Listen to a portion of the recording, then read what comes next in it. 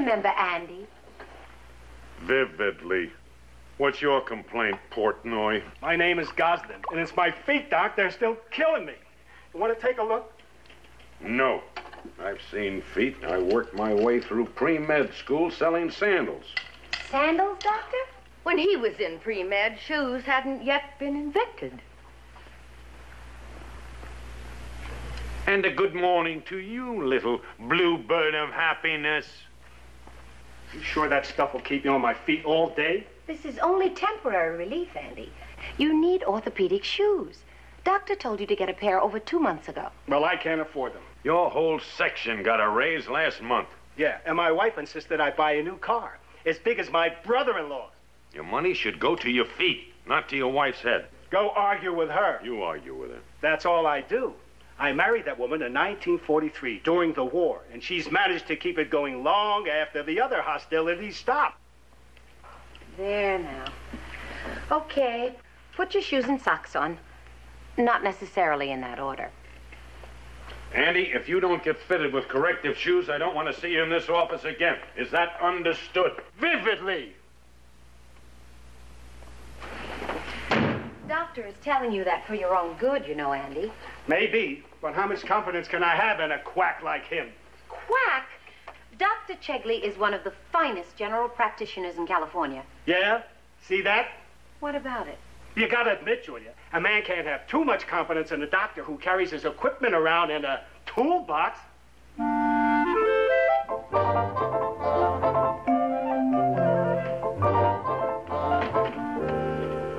Doctor. Oh, no, not again. What? Barging into my office without knocking. I am sorry, Doctor. I didn't realize you and Hannah were having a private little rendezvous. You forgot your quaint, unorthodox medical bag. That, Baker, is my very orthodox tackle box. My medical bag is in the trunk of my car. Today, Doctor begins his vacation, Julia. Of course, he leaves at noon. For 10 glorious days of trout fishing. 10 glorious days for you and for us. Wait till you meet my replacement. Who is going to be here, Doctor? My uncle. You have an uncle who's an MD? He was. What is he now? Retired. How long has he been retired? Now, don't fret, Hannah. Uncle Norton keeps up with all medical advances. How old is he? Uncle Norton is in his 90s. He's just your speed, Hannah.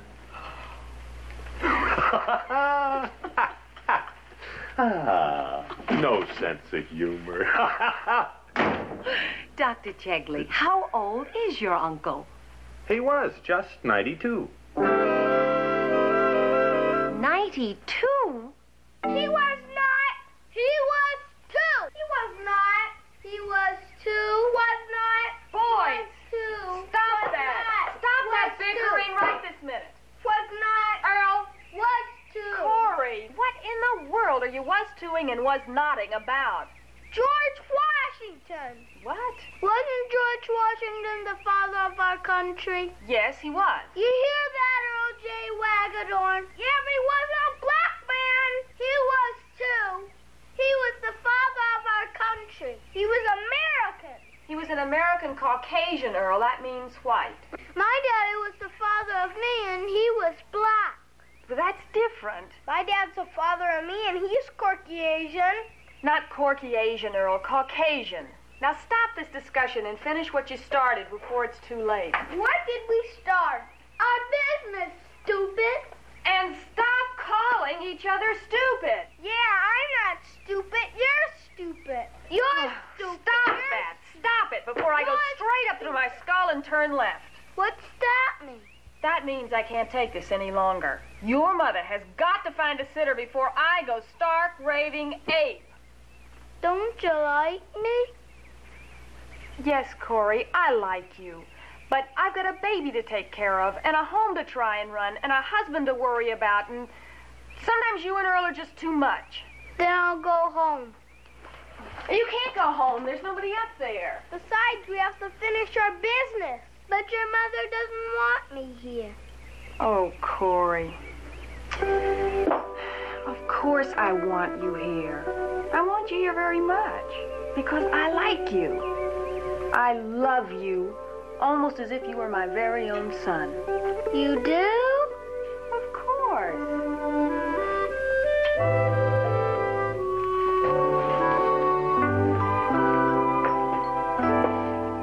There.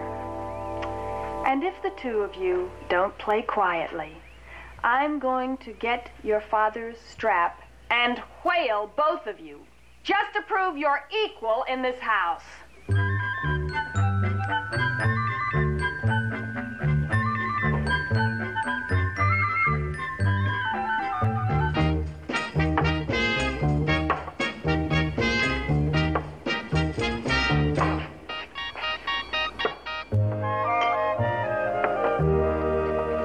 Hi, Mr. Cooper.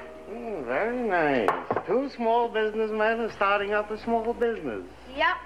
But you got your sign spelled wrong. We did? It should be Lemonade. That's lemonade.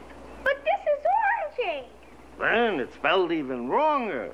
You want to be our second customer, Mr. Cooper? Who was the first? Earl J. Wagedorn's mother. Okay, I'll be number 2. The money first. You got a good business head on your little neck. Here's a dime. You got change? Not yet. But you already made a sale to your mama. She charges everything. I see.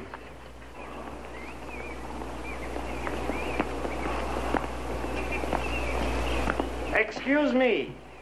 May I help you? I'm the friendly neighborhood landlord. Is this where Mrs. Julia Baker resides? It is, but Mrs. Baker is not in at the moment. I have an appointment with her for 12:30. Oh, you must be the lady she expects today for an interview. The new sitter? I'm Mrs. Leona Hobbs. Hey, you're a little early, Mrs. Hobbs. But while you're waiting, maybe you'd like to meet the young man you'll be the sitter for. Here's your orangeade, Mr. Cooper. One more, gentlemen, for the lady. Mrs. Hobbs, this is Mrs. Baker's son, Corey. How do, young man?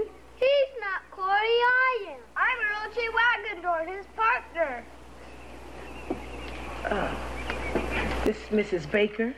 She's a black lady. What else? Look at that boy. A beautiful tan like that you couldn't get in this smog.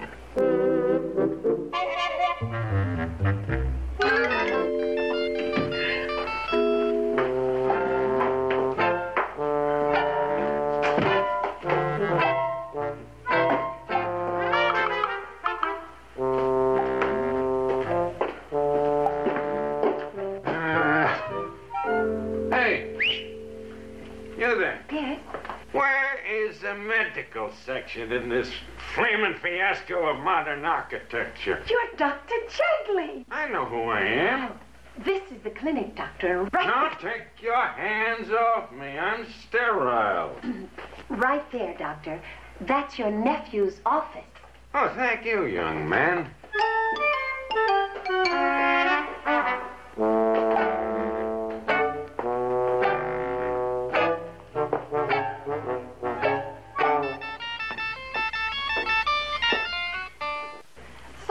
True, Julia, but I'm preparing sandwiches for the boys and ran out of bread. You know where it is. The school holiday should be declared illegal.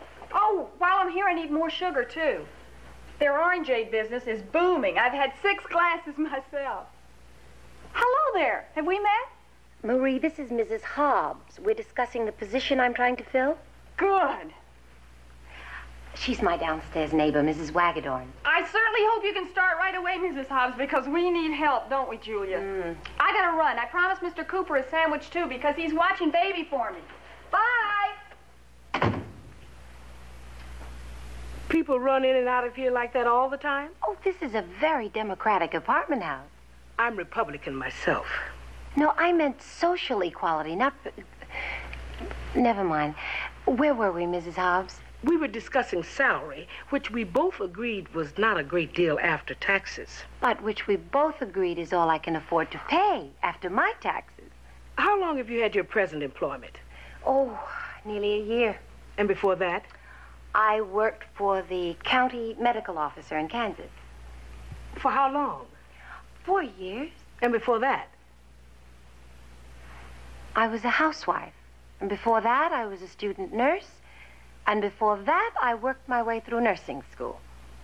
Is there anything else you'd like to know? Do you have any references? References? Yes. Mrs. Hobbs, we seem to have changed places somewhere along the line here. Well, I won't work for just anybody. I don't blame you. Have you any references? You show me yours first. You have got to be kidding. Ah, then you don't have any. Oh, Mrs. Baker, when I answered your ad, why didn't you tell me you were not a white woman? Mrs. Hobbs, what in the world does that have to do with it? Well, I've just never worked for a sister before. Do you have any objections to working for black people? To tell you the truth, I hadn't given it much thought. Would you give it some now, please? For instance, would you ask a white woman for references? Well, I suppose not. Yet you asked me. Well, I can't be too careful. Neither can I. Thank you for coming, Mrs. Hobbs.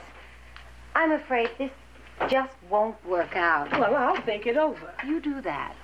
Think about how you insult all black people with your attitude. I didn't mean to be insulting, Mrs. Baker. I'm sure you didn't, but isn't it always the gratuitous insult from people who think they mean no harm that does the most? Good day. I expected you to serve me some lunch. I don't think you'd enjoy it. We're all out of white bread.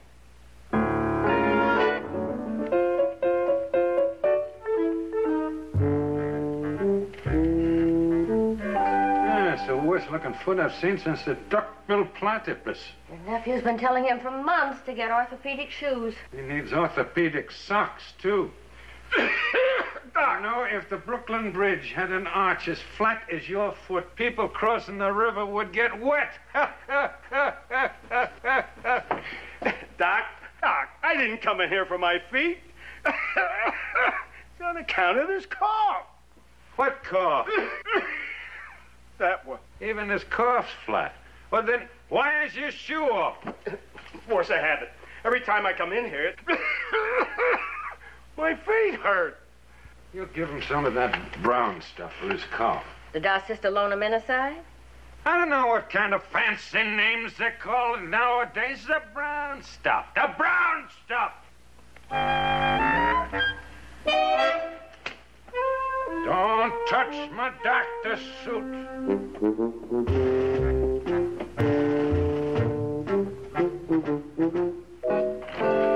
The x-rays are ready in your office, Doctor.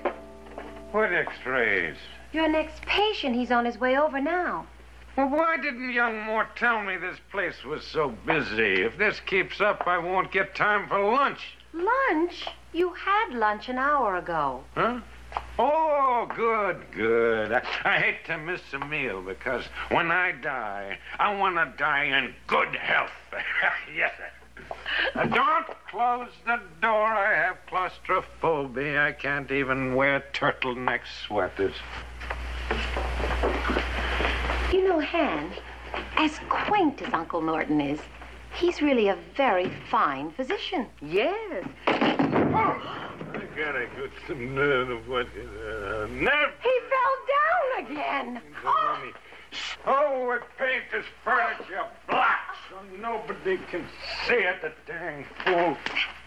Just can't keep your hands off me, can you? Clinic, Yarby. Are you all right, Doctor? Of course I'm all right.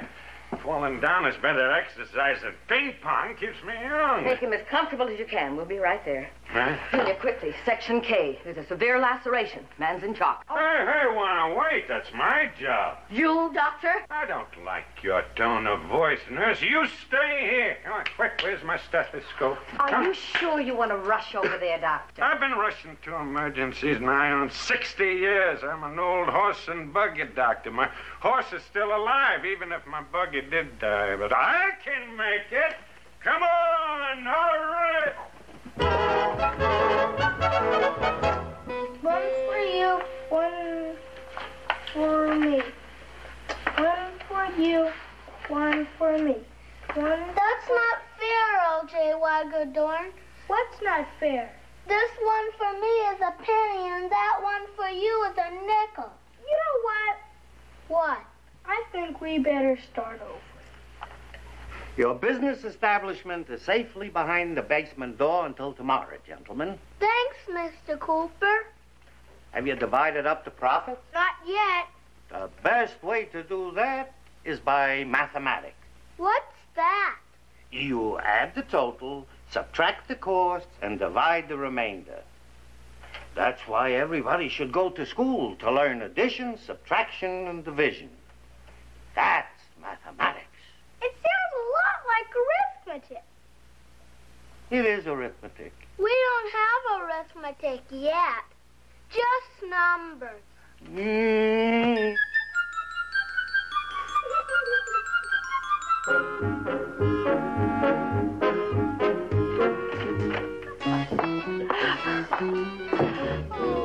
Thank you so much, Doctor. I feel so much better. Yeah. Well. Bye-bye. Lots of nifty-looking little bimbos working around here. I don't care if Morton never comes back. Which one of you is next? We're your nurses, Doctor. Your next patient is waiting in the examining room. Oh, yes. Clinic, Yarby. Oh, just a moment, George. Julia, there's a Mrs. Leona Hobbs at reception asking for you. Mrs. Hobbs. Oh, the lady I interviewed the other day. Yeah, I'll send her in. Okay, George. I thought you didn't hire her. I didn't, but I'm curious. I know. He fell down again. So, after thinking over what you said, Mrs. Baker, I realized how narrow-minded I've been. Maybe I was a bit harsh, Mrs. Hobbs. Well, sometimes that's what it takes to make a person aware. If you still need a mother's helper, I'd be happy to accept the position.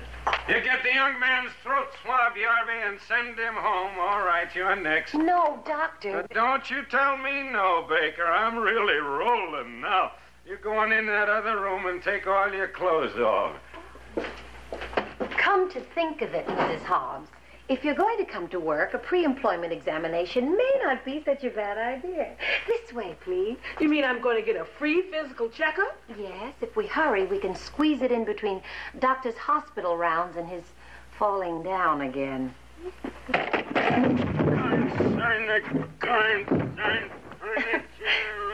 He enjoys it. Hannah?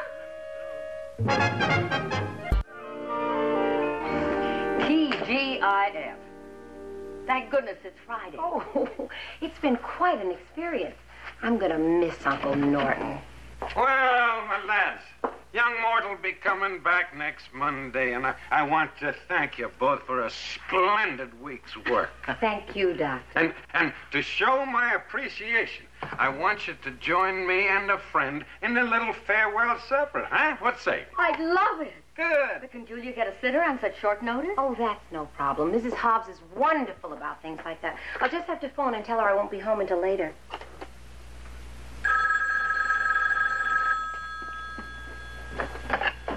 Hello? Hi, Marie. Oh, hi, Julia. I just came up to turn the oven down for Mrs. Hobbs. Why? Where is she? She's downstairs helping the boys with their orangeade stand. Guess what you're having for dinner tonight? Stuffed pork chops. That's why I called, Marie. I won't be home for dinner. Will you tell Mrs. Hobbs for me, please? Yeah. Hey, maybe she'll let me have your stuffed chop. They're delicious. Be my guest. Thanks, Marie. I'll see you later. Well, you both know my little friend Bijou, don't you? I just so adore him. Oh, no. We all do, Bijou. No. Come on now. Come on. We've got to get going. After you, my dear.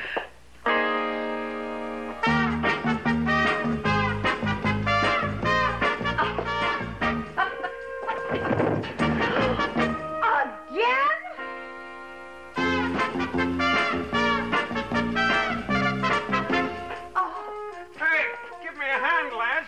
just filled